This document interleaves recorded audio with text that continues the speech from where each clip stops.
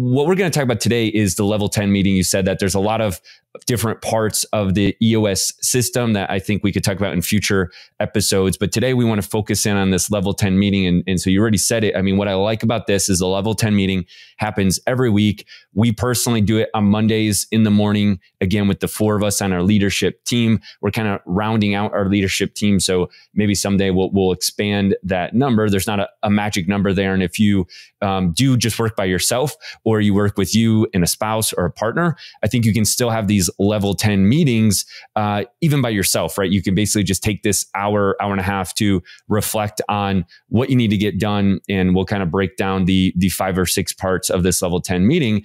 But the other reason I really love the level 10 meeting is it's just a time for the four of us to get together, and we're all seeing different parts of the business, and we have an ongoing chat all the time, right? Every day we're chatting with each other.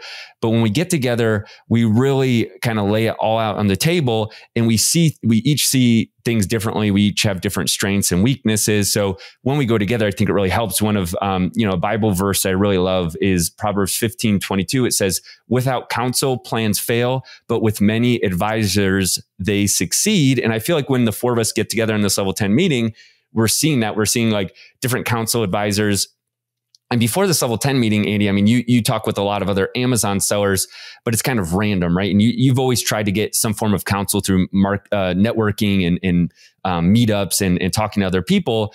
But I feel like since we started doing this a couple months ago, probably about 6 months ago, we started these level 10 meetings. We've had this counsel just among each other really ramp up. So any thoughts on that? And then I just want to break down these 6 parts of how we do this level 10 meeting, starting with just good news with each other. I'm trying to reflect on the past week, like a personal win and a work win in the past week. Yeah. So what we're about to bring to you is most people are like, oh man, another meeting, especially entrepreneurs. But these meetings, which for me in my life, it's never been the case. I hate meetings, but these meetings now I actually look forward to because I know that they're going to push our company forward. So let's get into what they are. Yeah. So the level 10 meeting is supposed to be about 90 minutes. It could be 60, probably if it's just you, an hour to reflect through these 6 parts. Number 1 is the good news, and it's supposed to be about 5 minutes. We struggle with keeping it to 5 minutes, Andy, but just walk us through, how do you feel like those first 5 minutes of good news go for you? Yeah. So we go around, we say, hey, give us a personal win. And so whether you have a family or you're single, you just talk about what was cool personally. And then we say, hey, give us a professional win. So what in the last week in your department or on your team have you seen or are you working on that's been pretty cool to talk about? So, and then we go around.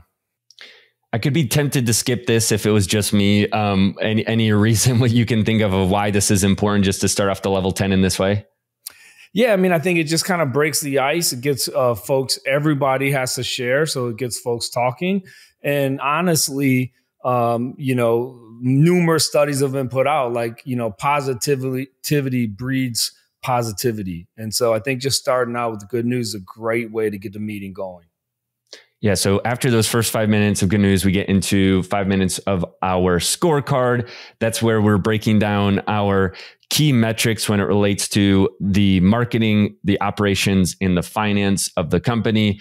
To be honest, we're still working on this. I feel like we're working out kinks on our scorecard, basically coming up with the 8 to 15 most critical numbers in your entire business. So numbers like your revenue, numbers like your ACoS maybe on Amazon or your tacos, and ideally things that are leading indicators, not just lag measures like revenue, but stuff that's going to impact down the road, weeks or months down the road, because you're doing that right. Andy, what do you think on the scorecard and your thoughts on, just going through that as a team?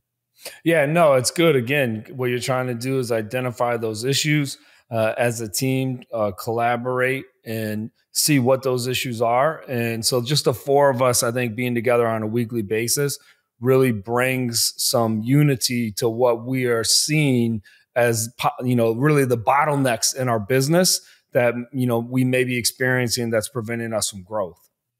in the thought process is, and I think they give the example in the book, if you had to be somewhere on an island on vacation and once a week only get one update from your team and you couldn't talk to them at all and you could only see these 8 to 15 numbers, would that help you still get a pulse on the business and be able to understand what's going on? I think, again, we're still working on that ourselves, getting the right numbers there, but having a scorecard where we can see those most important numbers has been super helpful.